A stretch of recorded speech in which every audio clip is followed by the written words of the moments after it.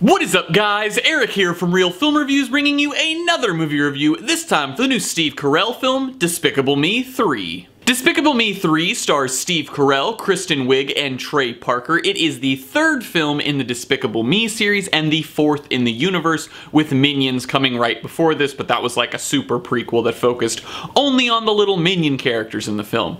This movie covers the story of Gru, who is voiced by Steve Carell, finding out that he actually has a twin brother, and he meets up with his twin brother, and they decide that they want to get back into the family business of villainy after some less than great stuff happens for Gru.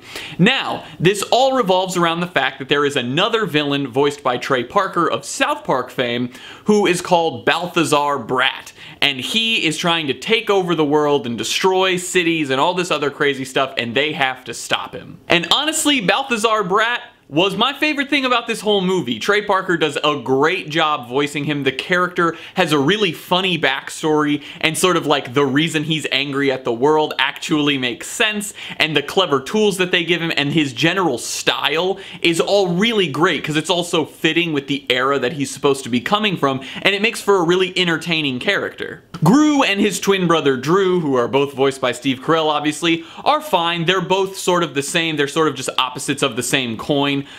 So one is kind of dark while the other is kind of light. One is kind of smart while the other is kind of dumb. But their like back and forth was somewhat entertaining in the film, and it did make for an interesting story aspect. And I think that that's the one thing about this movie, is the actual story it's telling is somewhat interesting. It's just that the script is lacking in making it funny and entertaining. And while the movie does have some clever scenes, even scenes with the Minions, I'll admit, the scenes when they're in prison are actually pretty funny, and this is coming from someone that kind of hates the Minions just always. Ever, if I see a Minion, I hate it.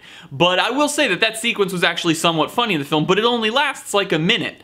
And I think that that was the problem. This film had a couple clever aspects that could have been more in-depth, and it would have been funnier, but instead they're just very surface, and you get a good, like, mediocre laugh out of it, and then it's just over. So while the script had some clever moments, it also was full of a lot of really bland moments, and I think that that's partially because these films are stale at this point. Despicable Me 1 is a really solid animated movie. It's funny, it's got an interesting story, and everything about it works really well. And then the second one kind of went down a little bit more, and then they made Minions, and it made even more money, and it was terrible. Like, Minions is awful, and this movie is better than Minions, but it's still worse than Despicable Me 1 and 2, and it's because these films are just getting worse and worse as they go on, and then they're not really caring because they're still making so much money off of it.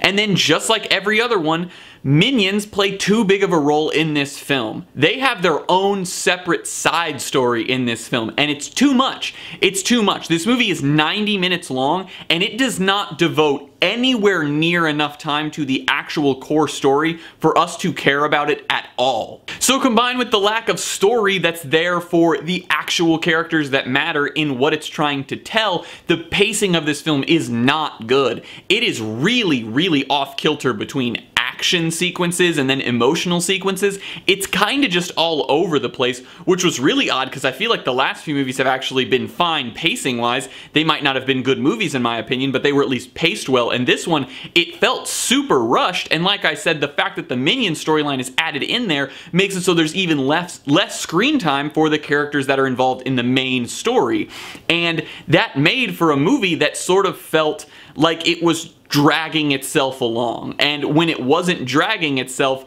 it would have like one big up moment and you'd be like, wow, this movie's okay, and then it would just immediately fall back down into being really slow. And it was disappointing because, like I said earlier, I didn't hate this movie. It had some interesting and clever aspects to the story, but it just didn't capitalize on them at all. Obviously, all of the voice acting was really good from Kristen Wiig and Steve Carell and Trey Parker, but it was just the fact that their characters weren't given the time that they deserved on screen for us to feel attached to the way they were in this story. Trey Parker, I think, did the best job in this whole film, and his character actually was built a good amount. However, he was almost like another side story. This film is just a bunch of small stories that are all supposed to combine into one good story, but they don't. They just feel like a bunch of misplaced scenes that sort of fall together at the end. I'm gonna give Despicable Me 3 a C.